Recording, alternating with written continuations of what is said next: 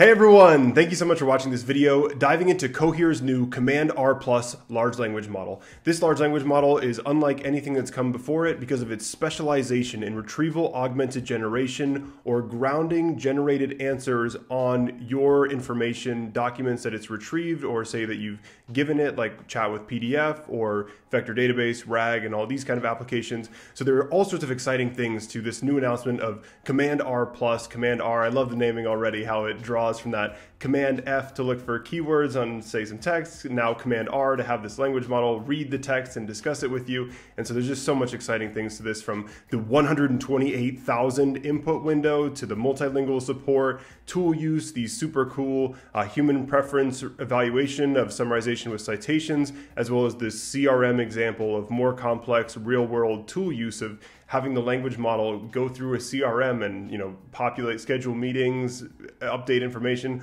all this kind of future-looking stuff. So we're going to kick off this video by looking at a DSPy demo, showing you how you can instantly use Command R+ in your applications with DSPy, and then we'll look at the release post and some details of that. We'll kick it off by showing you how you can get started building applications with DSPy, Cohere's Command R+ large language model, and Weaviate.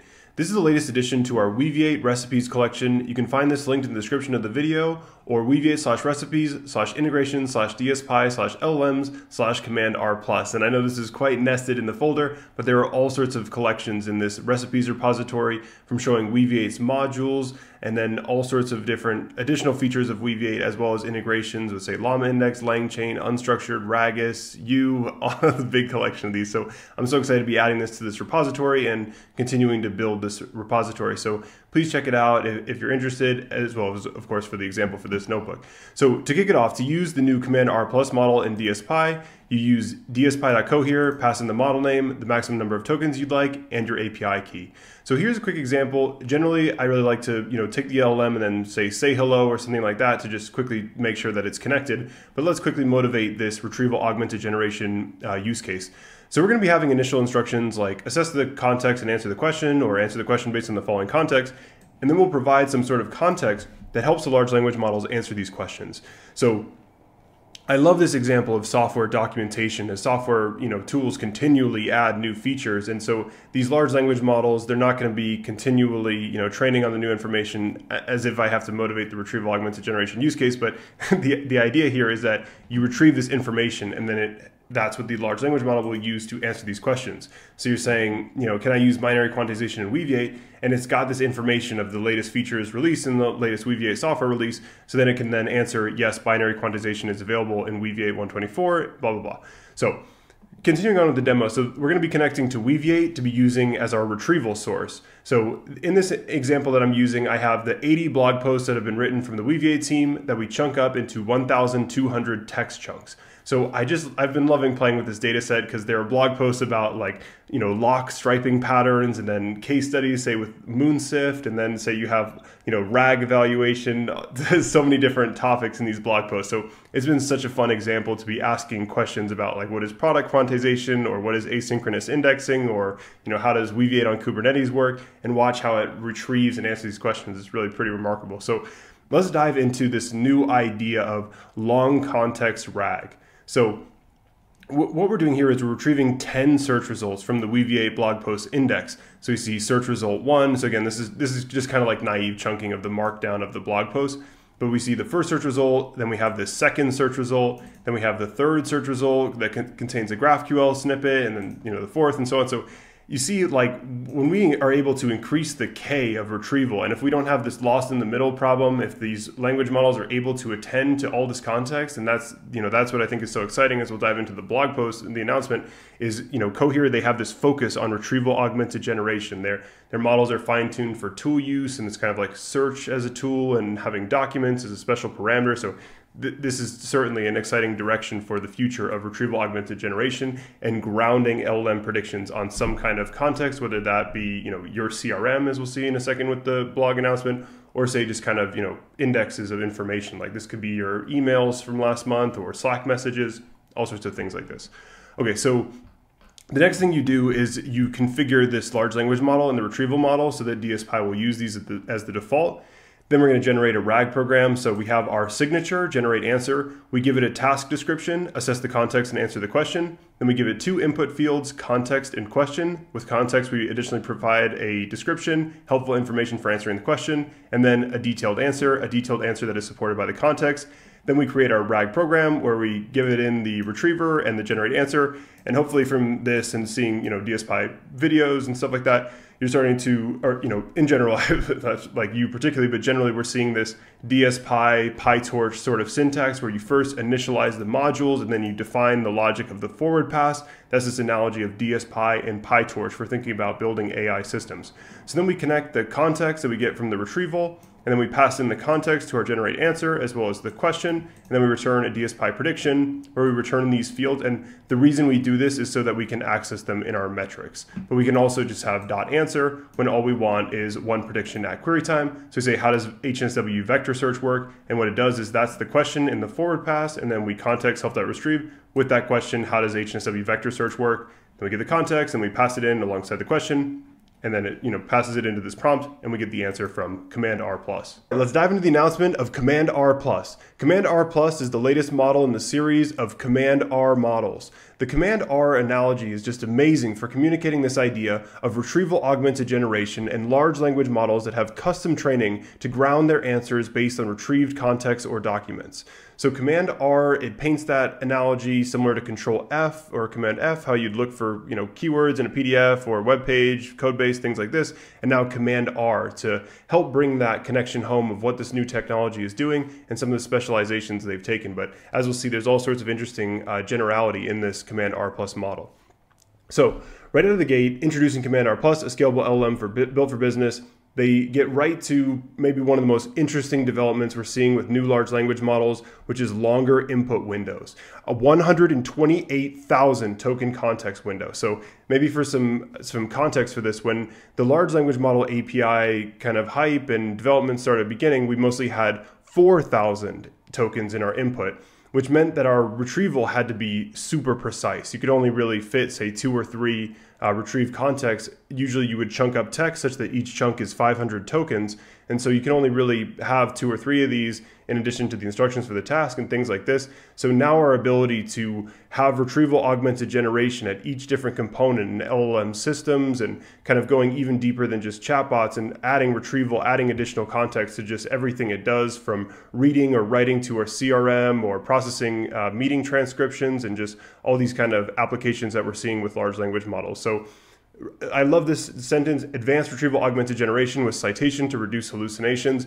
This is such an exciting new feature from Cohere and the first of its kind that we're seeing. We saw, of course, the JSON function calling, where we've seen, OpenAI, Anyscale, and Cohere as well. Most of the LLM providers have this kind of JSON function calling, but we didn't have this explicit kind of citations to the retrieved context from the tool. So Cohere has specialized their models to be able to do this, and it's an optional argument in their API to provide key value documents to unlock this citation feature.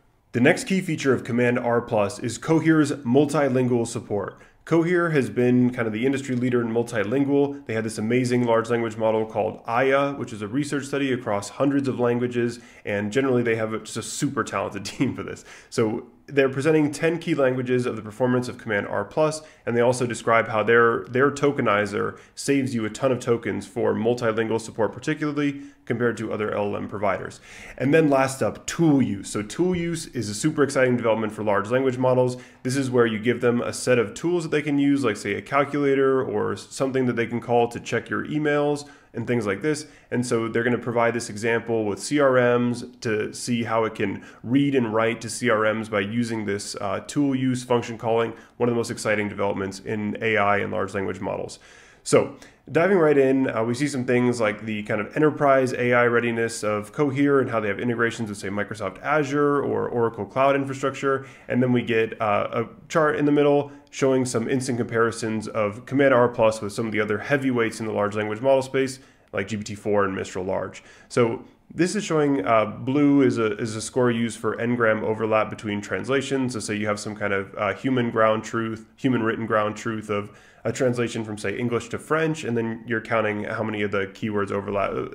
It's more to it than just overlap, but that's like a rough idea of what this metric's about. So that's how they're reporting how well it compares to Mistral Large and GPT-4 in multilingual.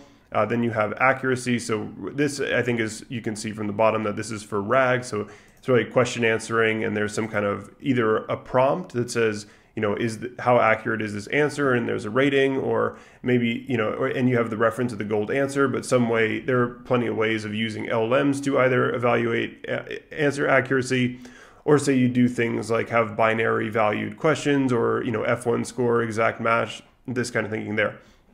So then we have the tool use evaluations.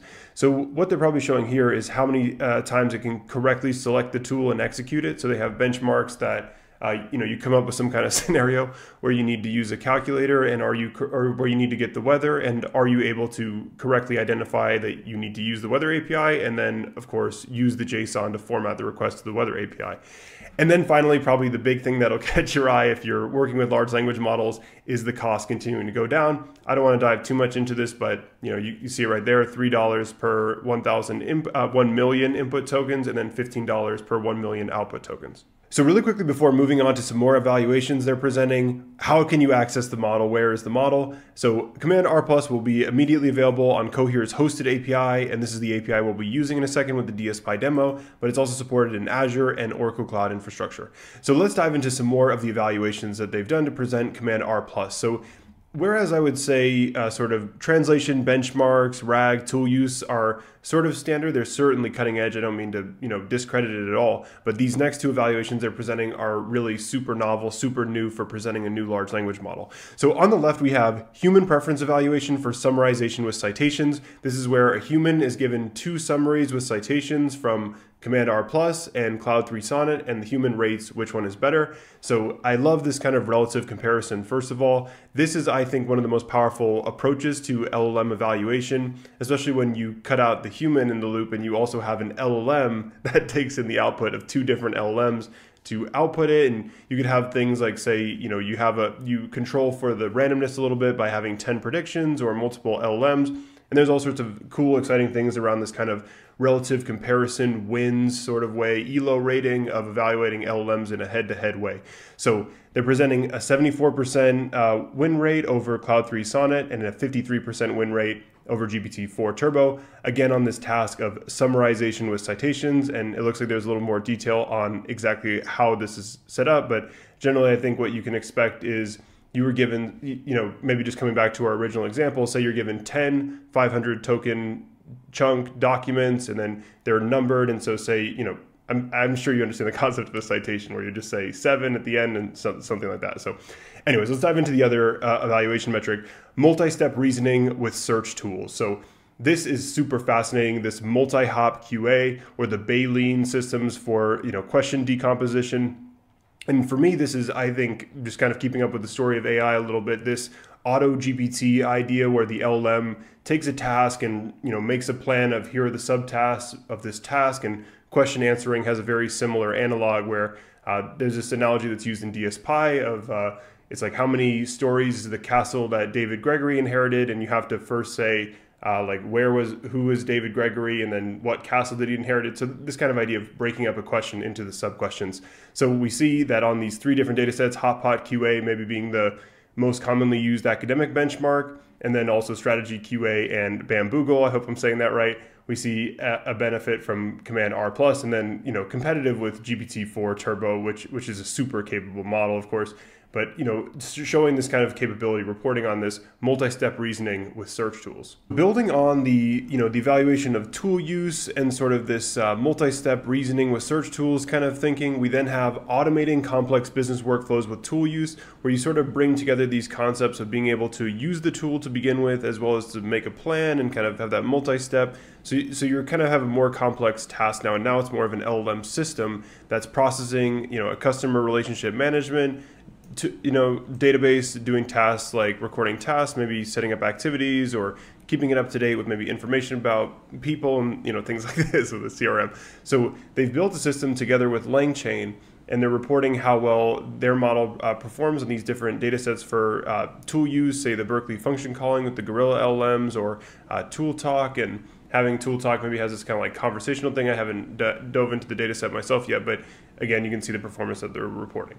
So then they have some really interesting details about their multilingual support, and this is maybe one of my favorite nuggets from the release. I'm definitely super excited about the 128K and just the increased capabilities generally, and the pricing is quite attractive, but this is this is also something that's really cool to take a look at. So this is the performance on, again, these machine translation benchmarks. I'm personally more familiar with WMT. WMT has just like been the standard for machine translation for, I would say early sequence to sequence, all that kind of stuff. So we're seeing, again, on par with GPT-4, Mistral R, like in this, outperforming, this kind of category. But then we have this part. So this is a really interesting nugget, a really interesting sort of like thing to have optimized in this story of multilingual LLMs, is that their tokenizer is doing a better job of tokenizing different languages such that you don't. So I'm not really caught up on the state of tokenizers, but back in the day when you had like byte pair encoding, you kind of break up a word like, say, tokenizer, that word itself would be broken into like TOK and maybe like -en, maybe like -izer, things like this, how you try to like break up these words. And by having a better vocabulary for, all these different languages, you don't need to just kind of like break it up too much. You can have that kind of, language structure. It's, pretty meta, and I probably shouldn't have walked into the topic, but how, Cohere compares with how well it tokenizes and how many tokens it needs to encode Arabic text. So finally, one more note on availability and pricing, as well as a commitment to data privacy and security.